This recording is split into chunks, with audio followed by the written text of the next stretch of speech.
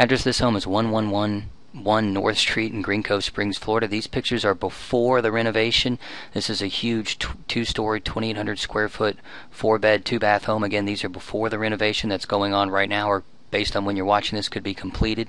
Here are some pictures we like to show people of houses that we've done, and this is what you can fully expect it to look like if you haven't already seen what it looks like right now. This is the kind of work we do. Again, 2,800 square foot, 4-bed, 2.5 bath, rent-to-own home for $750 a month. The catch is it's really a rent until you own. We're looking for somebody who really wants to own the house. I know a lot of people think they can't own a home, or they need help, or they think their credit's bad, but I'm here to tell you that as long as you have a job, you make money, and you can afford these type of payments, because the mortgage payment on the house will be around $750 a month. If that's something you can afford, and you have a job, and you're consistently making money and paying taxes, you can own a home on some time scale, and that's what we do that makes us different. No matter what your credit situation is, we will look it over and tell you exactly what it's going to take for you to get to own a home and put a real game plan together. We've never done a rent to own in which the person lost a deposit or didn't end up owning the home. That's because we're very selective, and like we're doing right now, we try to find people that are ready ahead of time. Not necessarily ready because they have good credit, but ready because they've just expressed a strong desire to own a home, and will take our guidance and do what it takes to get approved for a loan. Again, that's what makes the house special. It is a really nice, huge house. The kitchen in it's just massive. You could play basketball in the kitchen of this house, it seems like. But that's not what really makes it special. It's the fact that even if you have bad credit, you can still own this home. We'll help you do that. People don't realize that when you own a house, you don't have to put a lot of money down. Sometimes in this area, no money at all, and your payment is fixed, and it can be $750, $800, and you can have that forever and start putting money in your bank account instead of your landlord's. So if you're motivated to do that, we can help you own this home. Fill out the form below, and I'll tell you exactly what it's going to take for you to own a home. If you're just kind of wishy-washy and don't really, some people are just comparing the mortgage payment to the rent payment, and they don't realize how much different it is to be banking the money in a home. I'd like to show you something real quick. Okay, this is something I have everybody do, especially people who are, I mean, it's very good to be excited. There, most places right now you end up paying less for a mortgage than to rent the same property.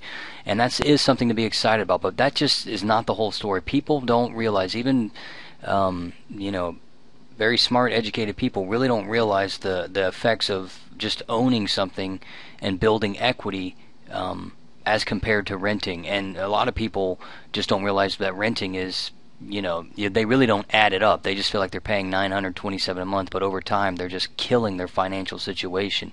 This is a government website I send people to. It's ginniemay.gov. It's got a rent-burst it's a calculator that compares. You can put your situation in here. Would I be better off buying or renting? I know most people think, oh, I know I'm going to be better off buying, but they don't realize by how much. This is a situation that just walked in my door. We've just sold a home to them this week. They're basically paying $927 in rent, and we're comparing that to a $100,000 house. Just keep in mind, right now, with taxes, insurance, everything out the door, your payment per $100,000 right now is around $700 a month. And there are places where you can get 0% down. The most that you'll ever really have to put down is 3.5%, so $3,500. Not very far off from first and last month's rent. Regular loan. The thing that people don't realize, there are no like 6 or 7% interest rates. You either get qualified for the best one or you don't get anything. Those are some new regulations that came out. So this is what we have: people that can't get approved for a loan at 4 different banks come to us. Then we can get them the same rate as if it's not like we barely get them approved for a 7% rate. Everybody gets to enjoy the same low rates, which is what is the key that makes all this worthwhile. This guy just said he's going to stay in his home for 10 years. You can play with this, make it more or less. Long story short, right now if you go to look at the home prices, they say they're going by 1.6 to 1.7% appreciation. Doesn't even matter. I just threw that in there. That's less than inflation. But when you compare this guy's financial situation over the next 10 years, how much better off is he going to be? Buying puts him $90,000 to the better, because that takes the amount of money he's saving on, the difference between paying a $927 payment and like a $700 payment, plus very small appreciation, plus the fact that you forget your mortgage payments at $700 for 30 years. It's not like rent where it keeps going up and up and up. And, you know, just paying off a little bit of the mortgage, you know, you've got equity. So it's not like most people just don't realize $90,000 for the next 10 years. How much money, you know, when you go to move from one rental to another, it's not like you get paid. When you have a house and you move from one place to another, you get paid, you know. This is why people invest in homes and rent them out to people, because you're doing this for them. It's not just a little bit of money, it's a lot. How many months out of the year do you work just to pay somebody else's mortgage? And if you don't think houses are appreciating, put it at 0. It doesn't matter. I mean, you'll never know, but you just can't get ahead renting. I think everybody knows that, but when you come and play with this, you really start to realize, man, I am just, you know, a gerbil in somebody else's maze. Even if you're staying somewhere 5 years and a house doesn't appreciate, you're still coming off so much better than buying.